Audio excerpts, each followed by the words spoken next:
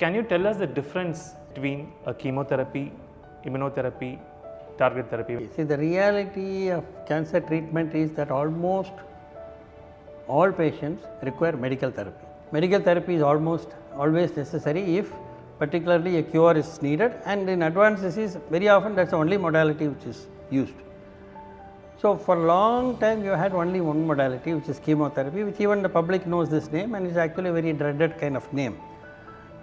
Chemotherapy is basically drugs which will kill cancer cells as they are dividing and increasing in number. But unlike what the public think, chemotherapy is not something to be feared so much, because the most important thing to remember about chemotherapy side effects is that almost always 100% of side effects are temporary and reversible. Secondly, the support which is available for the side effects has improved tremendously in the last 30, 40 years.